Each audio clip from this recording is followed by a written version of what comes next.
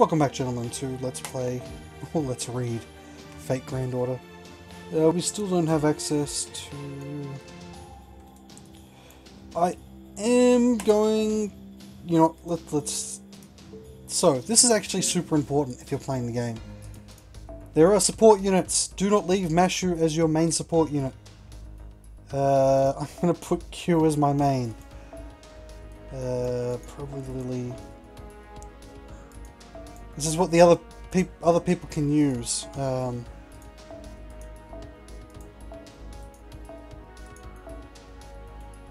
fuck is going on? That was weird. If I look at Darius, what's he do?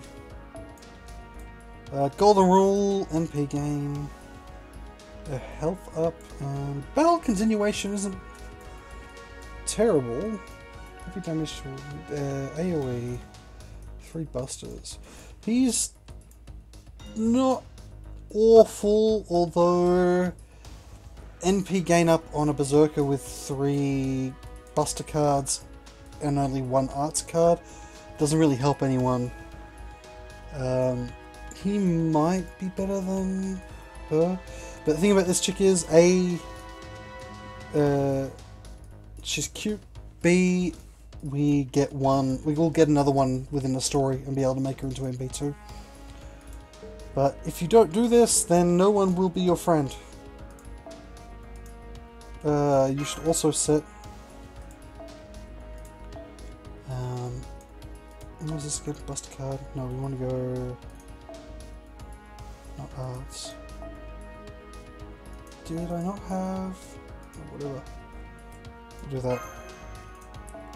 It doesn't matter so much because everything we have is crap. Did you have... I can't remember whether he's quick or... I think it's quick, right?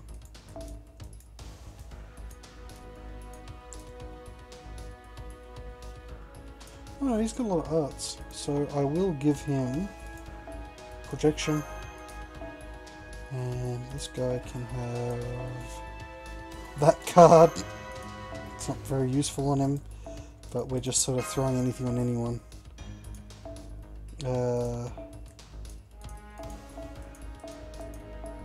Actually, yeah, that gives her 1 turn MP. It's not awful. That's not worthwhile. Whatever. We have a garbage lineup here. The likes of which no one's going to friend us over. But hey, it is what it is. We should try and get this. I just want to get at least 1 strong friend unit so that I can farm EXP easily.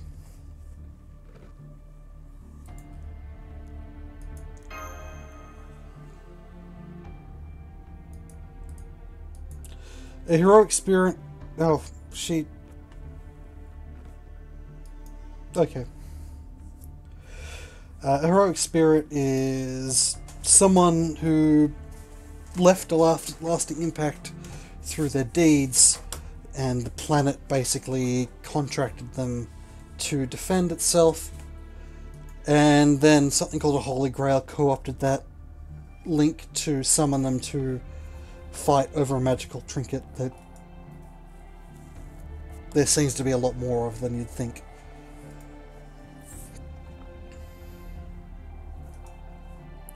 And yeah, so most of them will refer to themselves by their class container name because they don't want to be like, oh, I'm Achilles. God fucking damn it, brain.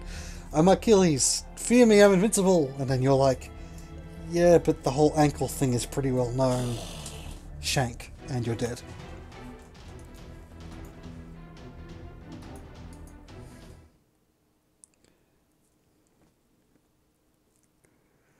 There's a class triangle. It'll become more important later. It's fairly rudimentary until suddenly, a year and a half down the track, it becomes a fucking impossible nightmare. So Q starts off with one of his 2 main survival abilities, Battle Continuation. Sometimes when people die, they aren't... Sorry, sometimes when people are killed, they don't die.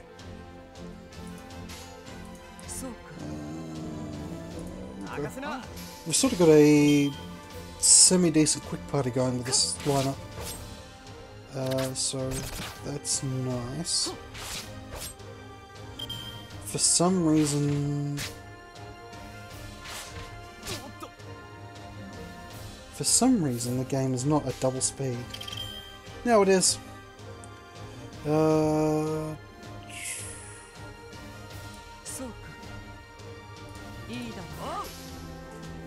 Probably was a... no. My unit is so weak that it doesn't. She's actually quite cute in her sprite. I don't like her art that much, but her sprite's fine. This is what I want to see. Kudog being Kudog. Studying the shit out of an enemy.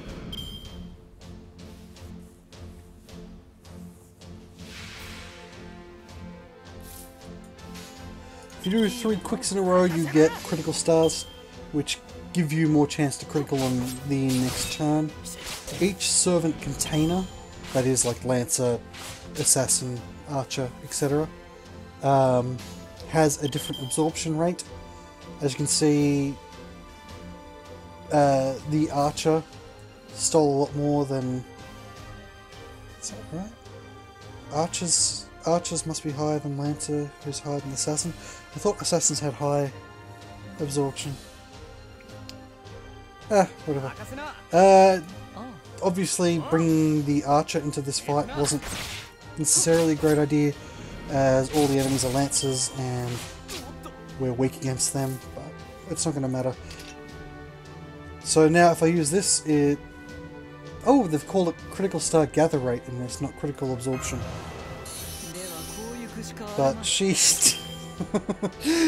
You can actually see who gets to act, and she didn't get to act, so using that skill right there was a bit of a waste. Q didn't even crit on his thing. And that's basically how these go. Later on, battles get a lot harder, but for now it's easy breezy, a lemon, etc.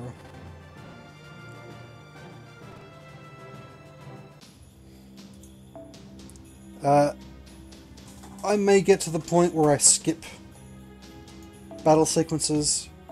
We're not at that point yet. See, you know what, he would... Mystic Taurus would be a decent friend unit to have.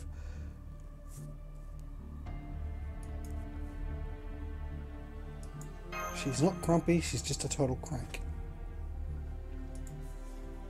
Yeah.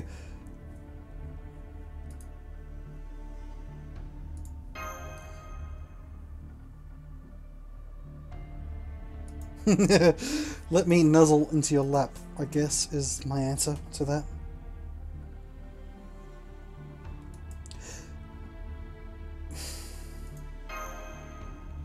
I feel like this is a Japanese thing that doesn't translate well, literally.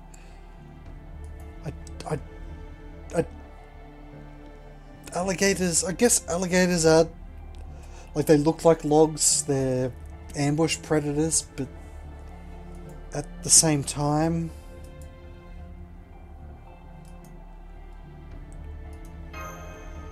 praise Kohai, so she blushes cutely.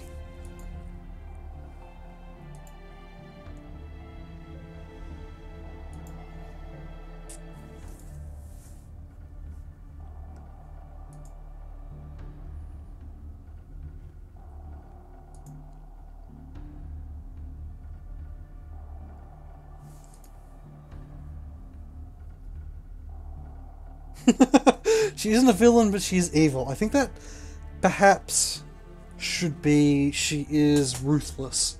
Ruthless would make a lot more sense.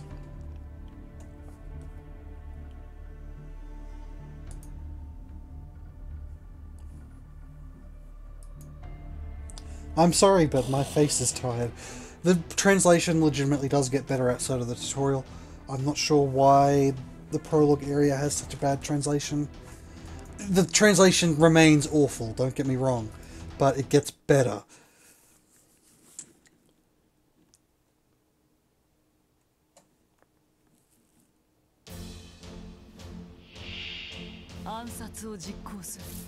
And that's not a bad little thing that we're about to hit up. Should kill one of them at least with an extra attack here. I'm not really used to having to fight this hard. We'll go with Q. Even though, again, we're fighting Lancers with an archer, which isn't ideal. But they're weak enough that the triangle doesn't matter that much at this point in the game. The way that these cards work is each of your units have 5 cards, which are then shuffled into a deck. Every turn, 5 cards are drawn randomly from that deck. After 3 turns, the deck is remade and reshuffled, so you see over 3 turns every single one of their cards. It's simple, but until later on in the game, the information is not particularly useful. Oh hey, we've got a saber actually, so our archer's going to be strong against him. Later on in the game, there are certain characters for whom paying attention to what cards have been drawn in the last 2 turns, 1 turn, is important for skill usage and various things. But especially with the current team we've got, there's not a lot of point counting any of that stuff. I'm just gonna keep trying to send out friend requests. Maybe someone will say yes. Unfortunately, we're not gonna get much friend EXP from friend points rather, because no one's going to summon our units, because our units aren't the best. Our units are sufficient for the story, but they're not particularly strong.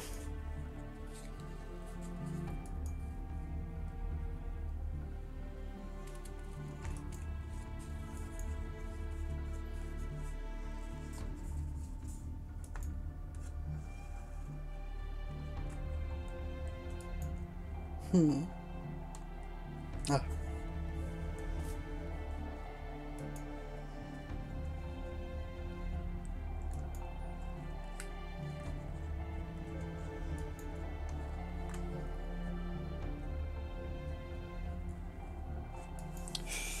That's rather unfortunate. Her magic circuits are garbage. Family line is over.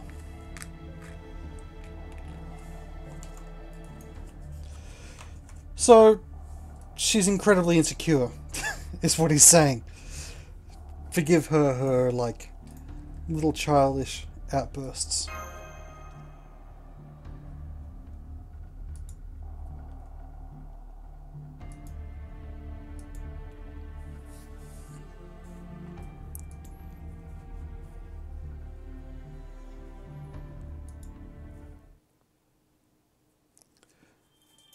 And a little bit more Saints Quartz.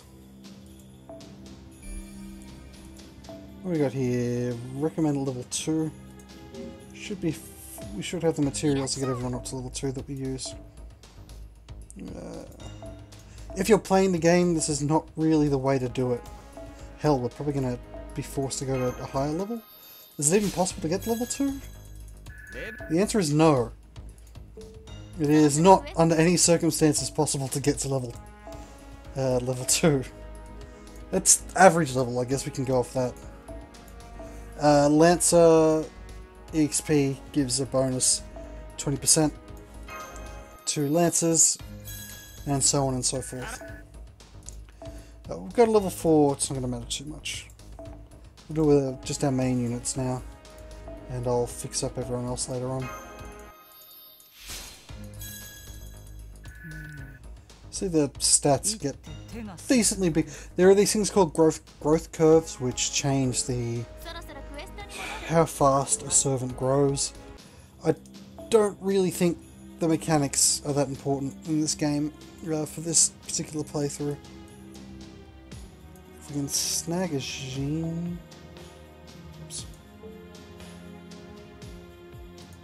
would be nice. Yeah, let's go.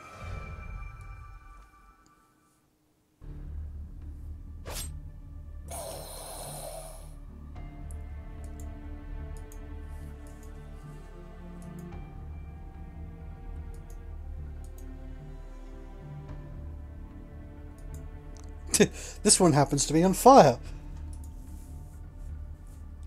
Slightly disrupted history and turned a city into fucking a fiery horror hellhole. Lapis. Oh, Christ. Lapis Demon, of course. This is... Lapis specifically were...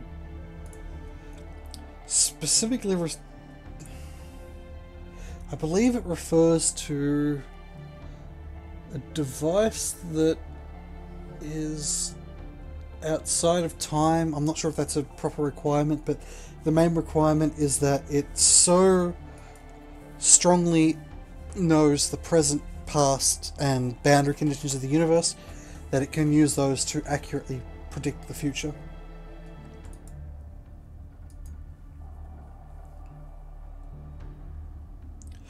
This is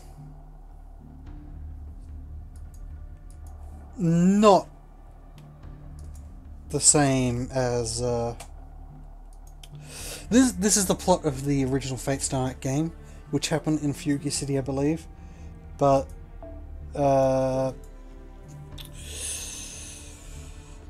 this particular war isn't the same war as the one in Fate Stay Night, although there are a fair few common servants, one way or the other, to that war.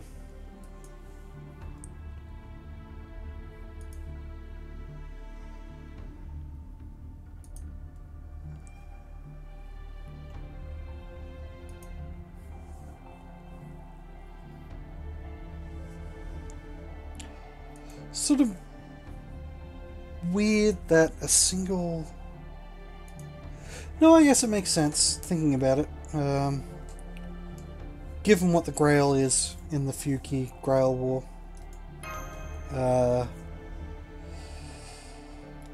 And given who ultimately is control of it in this timeline, it could very well spell the end of the world.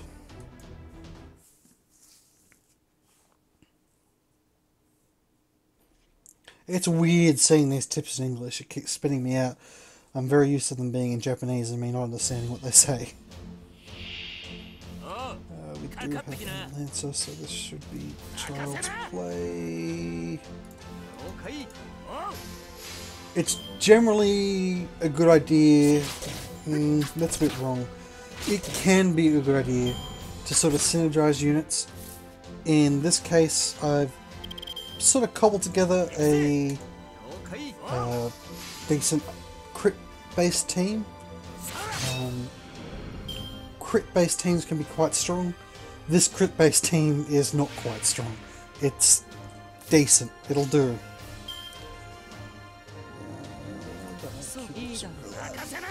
That should... Maybe... Oh, 7. That sucks. Again, this isn't hard. You could just do anything and you would win, but... So, the reason I'm splitting up the units like this is an old habit from when I had a lot more powerful units. If you do like 2 units in a row like this, he will always attack the same person and overkill that person. Whereas if you split it up like this, first, second, third, if the first attack kills the first person, the second attack will move on to the next person. And so on and so forth.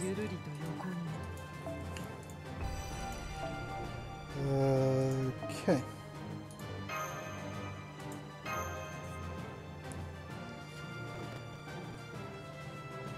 This is quite a long game. Really. Not now. I mean, well, now it's a decently long game. But by the time we get to where Japan is, as you can see, this delicious overflow is helping us out. Oh, we got 2 from a start dash. That means we can do a quick and just wanna give me that delicious SSR. Come on. Give me G. No, it's ooh! It's a gold. It's a gold. It's Marie. St. Martha, rather. Martha. Okay. Cool. Martha is not awful. Well, I've never actually used her, but you know, she's got certain assets. Her name is Martha. Just call me Martha. That's, I believe, should be my name is Saint Martha, but just call me Martha. Protection of the Faith is okay. HP up. HP up. So she's a sustain. She's got Divinity. Buster damage to wall and defense up. Okay, she's a bit of a weird one. Arts based. She might go in decently with Emiya, so that's fine. But being arts based, having a lot of arts units together, having a lot of buster units together, having a lot of quick units together, tends to work out well as a rudimentary strategy. There are better strategies out there, but as a sort of bare bones thing, it's decent. She's solid. It's nice having a rider. We will put her directly onto our friends list, which will make people more likely to get her,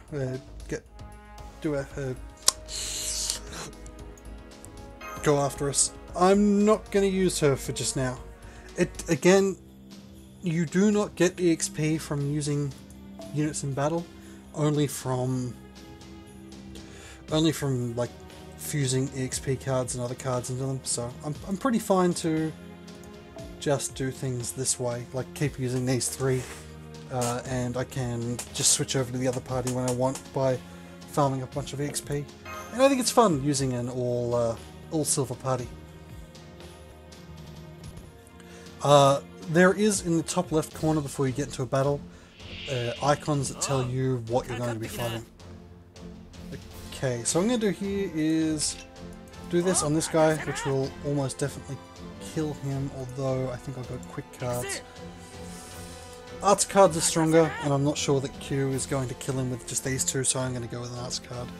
And we'll go with... oh no, it killed him. Oh my god, 3 left. But yeah, I was relying on the first unit to die, and for the archer to back him up and kill. He's getting NP from these sort of overkill hits, so it is worthwhile to overkill enemies that are the final person in the lineup.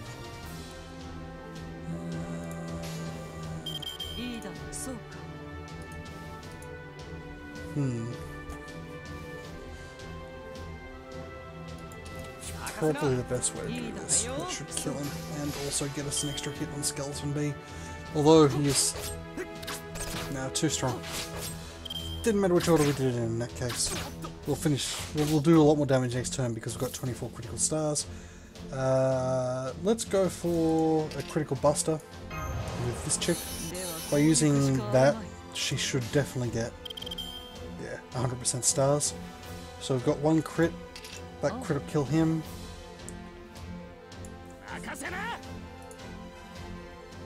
This crit will kill him, and this will kill him. Come on. Best laid plans in Western Man. It worked. It didn't crit at the end, but hey, it worked. So there's little bits of... This isn't the underlying strategy of this game, though. These enemies are also incredibly weak. The underlying strategy in this game is who you choose to set up in parties. Like, the execution of those parties tends to be quite easy.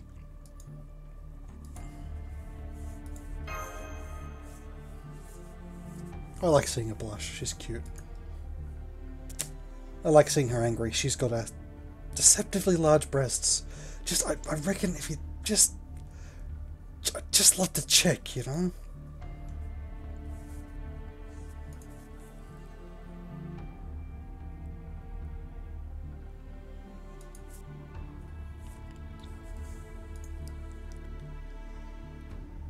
Here we go.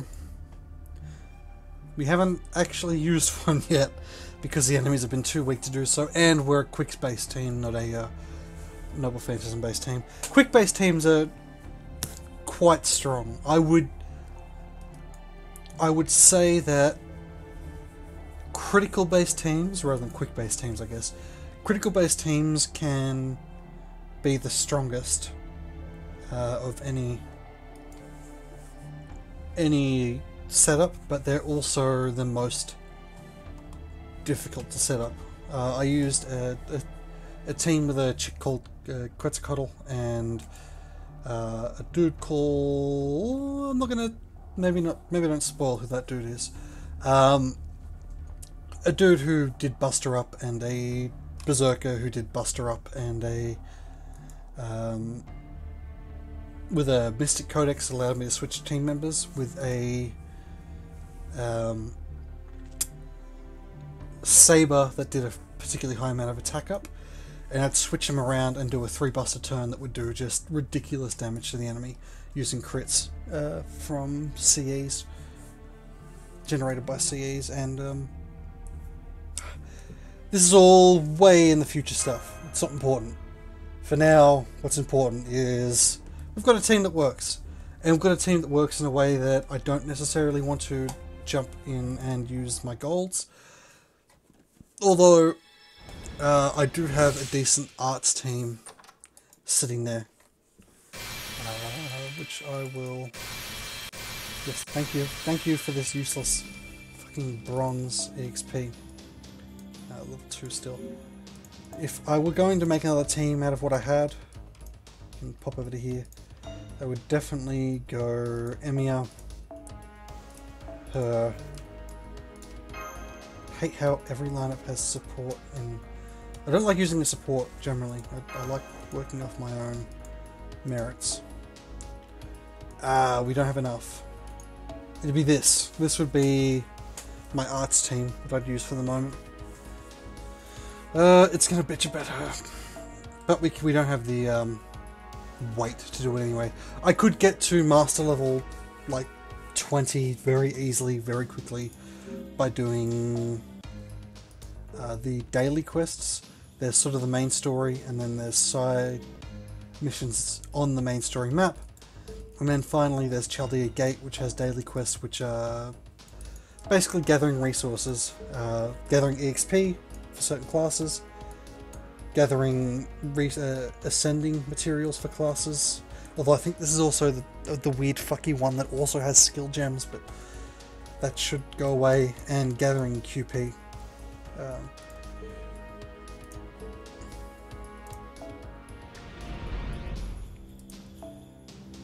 But this will probably do it for this episode, gentlemen. I'll see you on the other side. Thanks for bearing with me. Thanks for playing with me.